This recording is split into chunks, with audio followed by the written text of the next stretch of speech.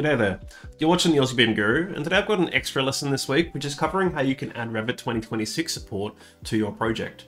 So in this case, it's going to sort of fall in between two lessons because I've recorded it later. I'm actually much further in my series, but hopefully it's a helpful one. So the goal today will be to add 2026 support to our project in line with the updates to the template that we're using from NicePoint. So in this case, it's been a while since we've looked at the template. We really focused on it mostly in lesson 1. But we are going to want to acquire the next version because Revit 2026 is now out, and I want to show you how straightforward the template makes it to do this. Now I've recorded this I think about 4 times now and made mistakes each time, so hopefully this time we get through it in one. I've made a few little mistakes each time and got stuck, but I think I finally figured it out, so bear with me. So we are building on what we have, but at the time of recording this, I know that we're only on lesson 7 on YouTube, but in reality, I'm actually up to lesson 16 in recording. So you're not really going to see this change reflected in my repository for YouTube C# until lesson 15. So if you are borrowing my toolbar bit by bit, just understand that this change won't actually take effect until lesson 15. But at the same time, if you're building your own toolbar, you're more than welcome to do this now. It shouldn't have an adverse impact on the way that the toolbar gets developed in later lessons. It's just going to add extra capability. So thank you, Roman, developer of the NicePoint template. In this case, he was very helpful with giving me tips and advice on where I was going wrong when I had to upgrade my own project. So I'm coming from experience in how to do this. Of course, most of this is enabled through Roman's hard work, not through my expertise. So I'm really just guiding you in how to take advantage of that template. So thank you, Roman. The demonstration will quickly look at the Git instructions just so you have some context on why we're doing this. From here, we'll update the packages via NuGet. We're going to add, in this case, some changes to the config files and also the project and add-in files, not really the config files, the configurations through the configuration manager, and adjust the project and the CS proj and the add-in files to suit these changes. We're also going to remove 2020 support because it's no longer included in the NicePoint template. Generally, it looks like Roman's going to be committing to 5 years of support, which is still a lot. And honestly, if you're using Revit 2020 at this point, God help you, it's about 6 years old now. But in this case, we will be looking at that as well. So let's just jump straight to GitHub. In this case, I actually raised an issue on GitHub because I was having trouble, thinking that it maybe wasn't working. It turned out that in this case, there were a few extra properties and changes that had to be adjusted. So these 3 properties here, replace this, disable that, do this, that they were effectively the steps that I was missing. So in this case, I will show you how to implement those changes. Now, Roman was actually friendly enough to jump over to my own GitHub, where I was working on my project, and also pointed out that I needed to include something new in the add-in file, and that I'd also made a mistake in one of my commits and needed to specify the context name as my own add-in. So we'll look at that step as well. And we're also going to look at modifying, in this case, the CS proj file with the configurations that we no longer need to or need to add as support. This all comes from API 26 changes to my understanding, at least for the section with Revit context and context name. So thanks to Roman for showing me that as well. So we're just going to jump in. I do have some of this handy in Notepad++ just off to the side if we need to copy and paste a little bit. So we'll call on that soon. So let's just jump over to Visual Studio in our project. So the first thing we need to do is switch to Debug R25. We need to be in Net Core 8. At least as we're targeting. And just a reminder, it's been a while since we've been here, but this is all managed through these properties. So we're targeting the framework of Net 8 Windows when we're in 2025. And the package we're going to install per se is going to think that we need to be in Net Core 8 in order to update it. So we're going to come to our dependencies, to our packages, and first we're actually going to go and resolve this issue.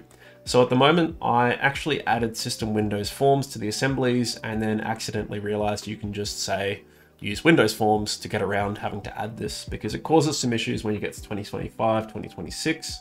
It's not necessary. So what I'm also going to do is go back to Debug 23, back to my assemblies, scroll down to system Windows Forms.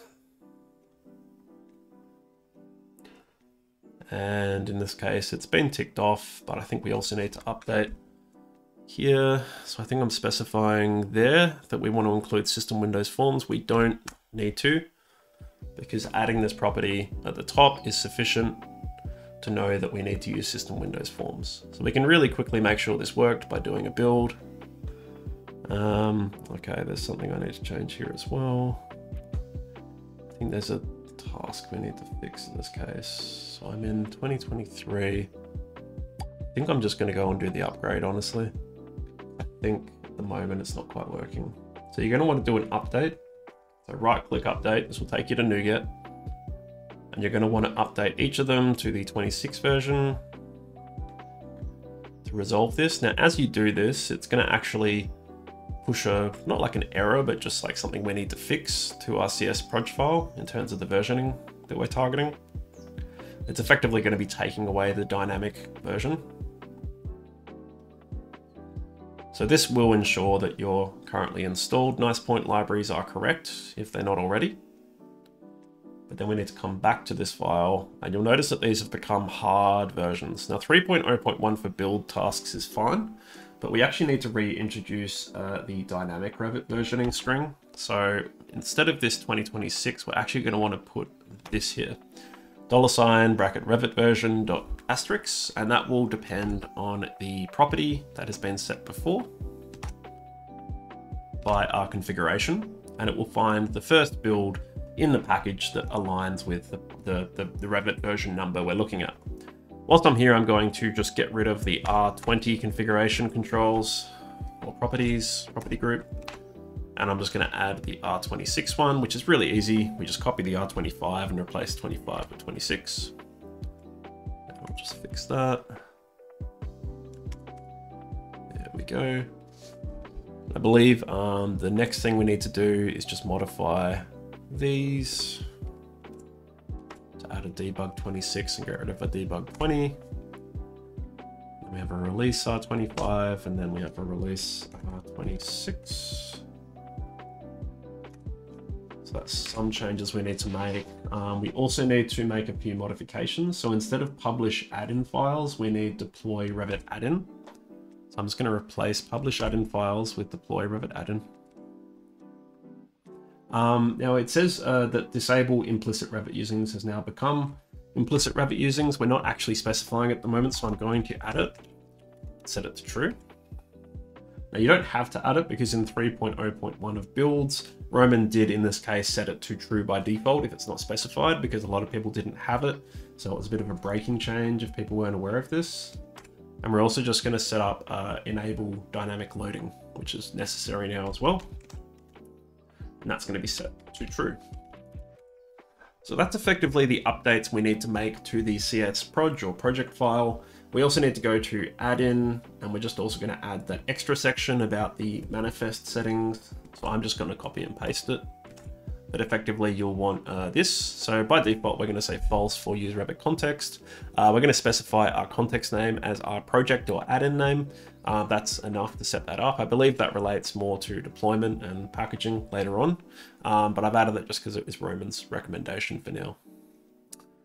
And I think the last thing we need to do is actually just set up our debug settings in the configuration manager.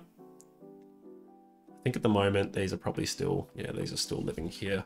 So in this case, we'll just go to edit, remove debug 20, remove release 20.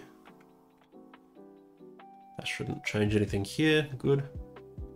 And then we also need to add a debug R26. So I'm gonna go to new, good. I think in this case, I think we do have to create new project configurations. Where did that go?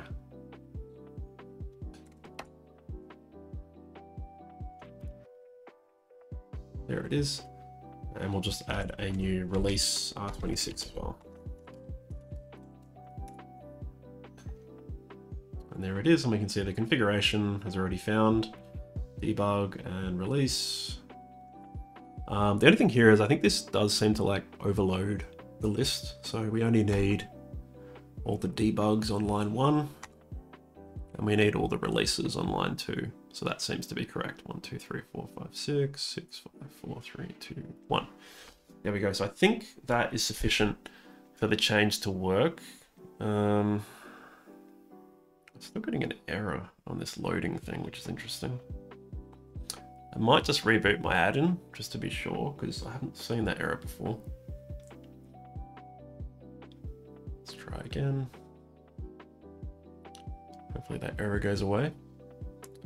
Not seeing it yet, so that's a good sign. So at this point, I think we should be able to test that our dynamic loading is working. So we're in R26, we can see those 26 builds are coming through. Let's go to 25. 25, so there we go. 24, there we go. 23, there we go. 21, come on, or 22, sorry, there they are. And 21, it does take a while for them to refresh sometimes, so don't panic if you don't see it straight away. So let's just switch back to debug R26. Now I believe there's an ambiguous reference that will potentially appear. I'm not sure if it will. Let's just try running, and we might run into an error that relates to task dialogues. No, it seems okay. Okay, so there is an ambiguous reference I came across sometimes for task dialogues. It wasn't sure if it was System Windows Forms or Revit UI. I think because we've removed that reference to System Forms in the project file, that resolves it.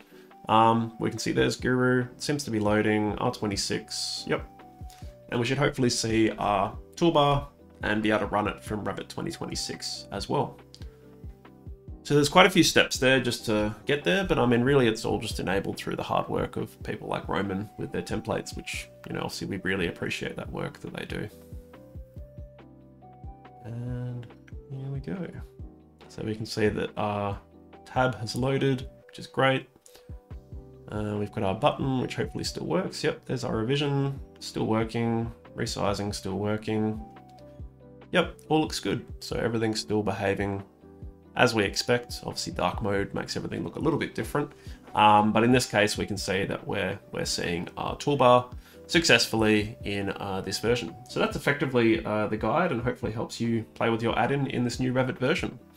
If you're keen to learn more or just see my own toolbar, which is in 2026 now as well, feel free to jump over to GWiz. I'd like to thank you for watching. Feel free to like, comment, subscribe, and share if you found it useful. And you can reach me over at this email or in the comments below. And I look forward to seeing you in future similar videos. Thanks. Take care. Bye.